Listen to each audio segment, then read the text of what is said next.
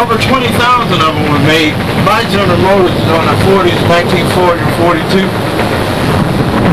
And they were made by General Motors for the invasion of Normandy. And they were actually made by women. Did anybody know that? They were made by women. And if you know that, one of the things, now we got the wheels, they just keep right on turning, right on turning. And one of the things actually, and you kind of experience some of that out there, that this is not a boat, it's a truck. And the Army was actually in control of these.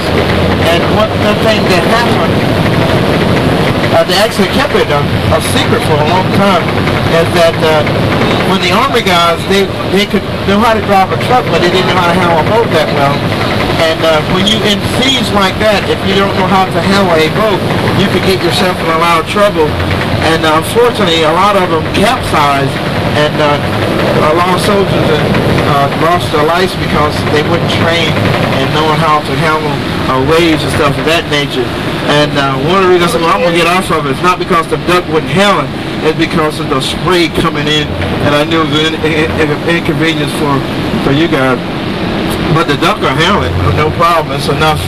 As long as your engines are running, you're fine, and it will take a wave over the bow without any problem.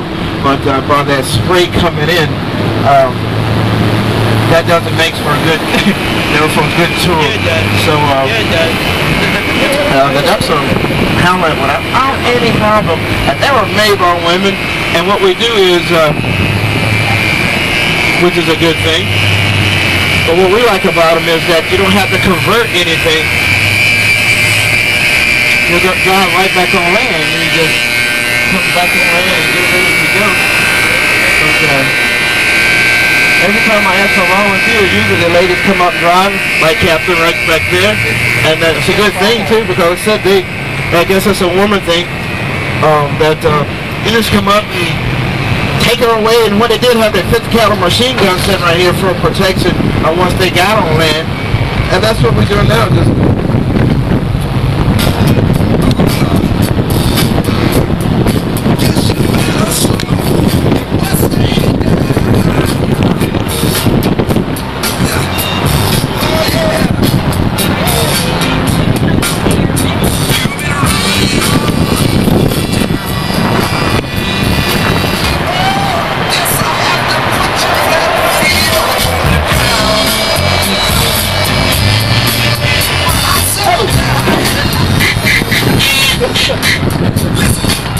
this is Dog Street. Dog Street was actually